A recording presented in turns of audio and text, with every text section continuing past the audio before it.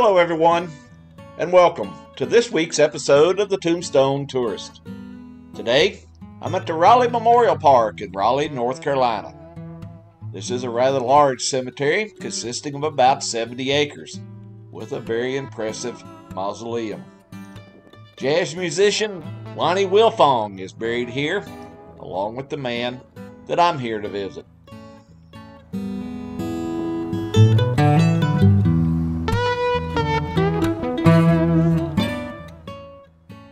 I'm here in Section 4, just down the hill from the large mausoleum that we see in the distance.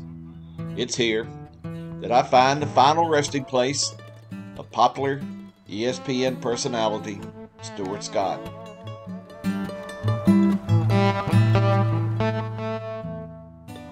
Stuart Scott was born in Chicago, Illinois on July the 19th, 1965.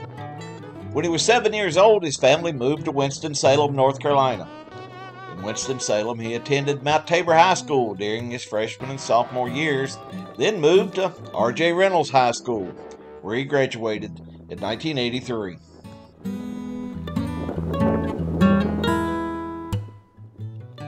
In high school, Stuart was the captain of the football team and served as the vice president of the student council.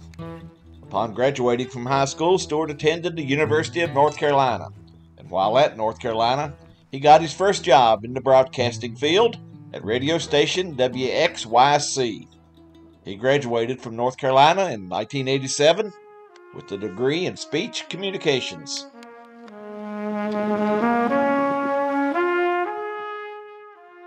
Shortly after graduation, Stuart left North Carolina and moved to Florence, South Carolina, where he took a job as a news and sports reporter for WPDE-TV. During his 2 years in Florence, Stuart came up with one of his many popular catchphrases, as cool as the other side of the pillow.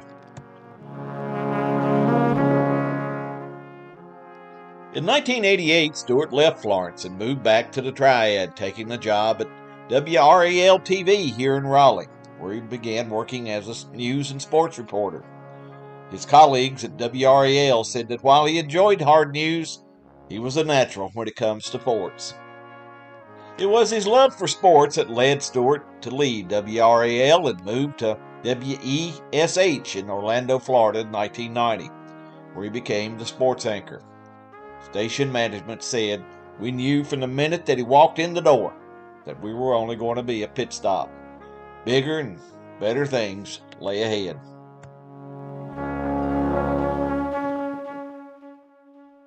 Those bigger and better things came in 1993 when Stuart was hired by ESPN to do cut-ins on ESPN2's Sports Night.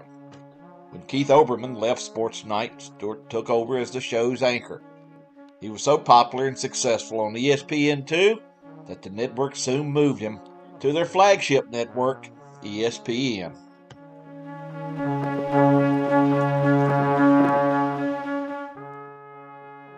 Stuart was one of the most popular personalities across the network's 3 platforms.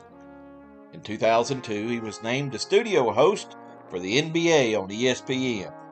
Then in 2008, in addition to his NBA duties on ESPN, he began hosting the NBA on ABC, which included the NBA Finals. In addition to being one of ESPN's most popular personalities, Stuart was one of the network's busiest.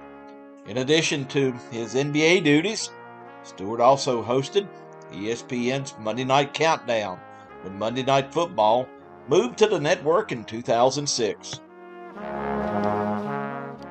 Over his more than 20 years at ESPN, Stuart Scott hosted some of the network's most popular shows, including Monday Night Countdown, NFL Primetime, Major League Baseball's pre- and post-game shows, and the NBA Finals. Stuart's enthusiasm for sports in general was always evident, and he was always coming up with new catchphrases, like, "He must be the bus driver, 'cause he's sure taking him to school," or, "Just call him Butter, 'cause he's on a roll." And of course, there's my all-time favorite, simply, "Booyah."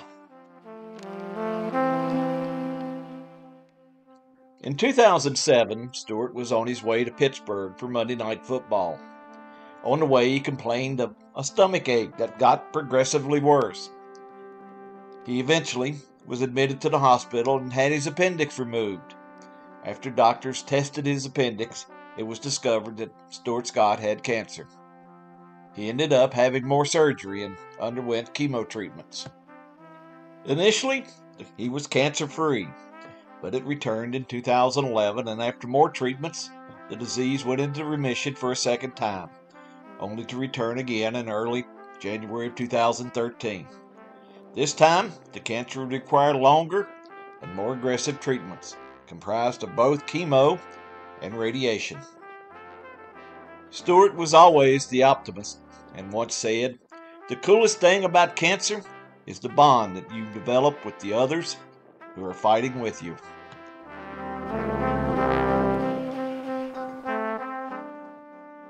On July 16, 2014, Stuart received the Jimmy V Award, named in honor of former North Carolina State coach Jim Valvano, who was also an ESPN personality. This was Stuart's final public appearance. Stuart Scott was just 49 years old when he passed away on January 4th, 2015. A month later, Stuart was inducted into the R.J. Reynold High School Sports Hall of Fame. The ceremony took place during the halftime of the Reynolds-Mount Tabor basketball game. These were the two high schools that Stuart attended as a teen when he lived in Winston-Salem. On a personal note, all I can say is, booyah, Stuart Scott. You were one of the best. Rest well.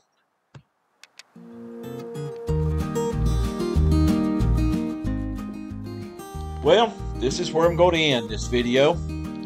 If you have a special memory of Stuart Scott or any of the people that we visit in these videos, I hope you'll share your memories with us in the comments.